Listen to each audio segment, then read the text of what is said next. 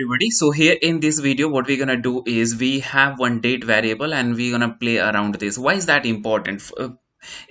This is important because whenever you are doing some sort of time series analysis, into that you usually require to do multiple kind of manipulations around the date time. So that's why here we are just going to do that first, and then you will be in very well position to start with your time series analysis. So let's start with having a look on this data. All right, before we start, let me just give you a quick view what all we will be covering. Over here we will see how to separate date, month, year, hour, minute, and all these things from this date column, which has date and time value stored into it. Then we will also see how we can find the difference between two dates in terms of days, months, and years. And at the end, in the last segment, we will see how can you add number of days to a date, number of months, years to a date, and how can you find the last date or beginning date of a month after n number of years, months, or days.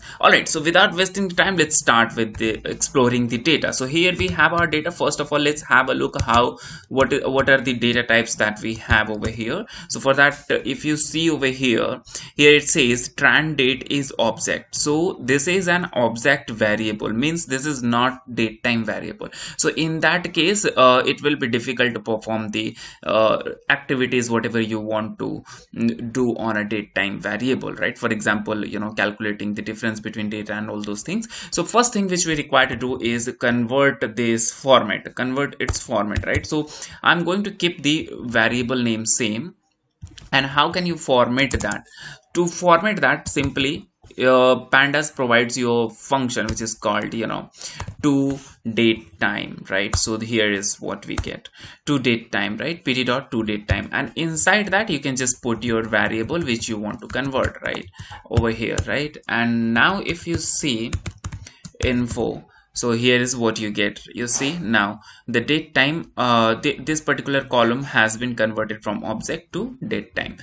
All right, so we are done with this. Now next thing which we're gonna do is let's try to have a look on the sample observations. Now that if you see, the values are looking same because like previously it was stored as a string. Now we have just changed the data type, so the value will keep on looking same, but the type is changed. All right, now let's just start with the this particular point, the first point, where we need to fetch date, month, year, hour, minute, or something like that, right? So first of all, I'm just going to separate date out of it, and time, date and time I'm going to put in separate column. Okay, so for example, let's say I want to say date only, and here what I'll do is my data frame name is df, then the variable name is tran date, and on that I need to call this particular function which is dt. And then in this, if you see, there is one function which is called date,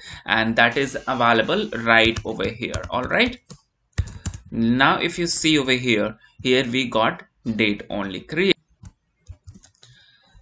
All right, so now here we have the date in the format in a separate column, right? Next thing which we're gonna do is we will try to separate time also over here, right? So I'm just going to say time only over here, and I will call the same function df dot, this is my column name, right? df is data frame, tran date is my column name, and then over here I'm going to say dt dot, and here the function which I want to call is time. Okay, now here we got this, right?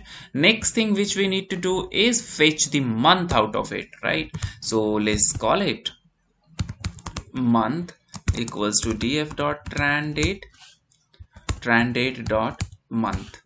You just say this, let me just see if we have this. Okay, so dt I was missing.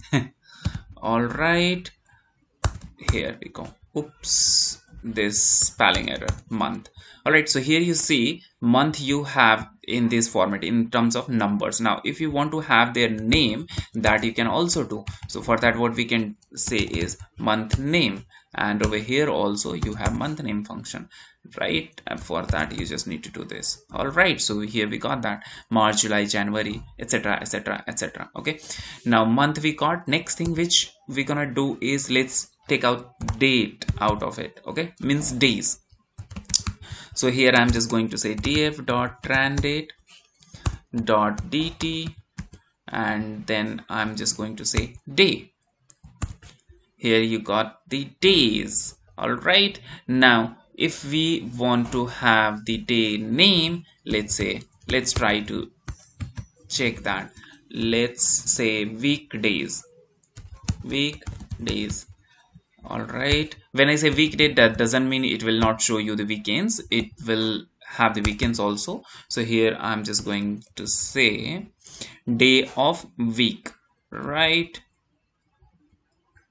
Or let's just try day name over here. Here we have the day name. What is it that we're gonna get into it? Yes, weekdays. Into weekdays we can just use the day name and this will give us the data. So here it says September sorry 9th of March 2022 was Wednesday. Let's just check it out.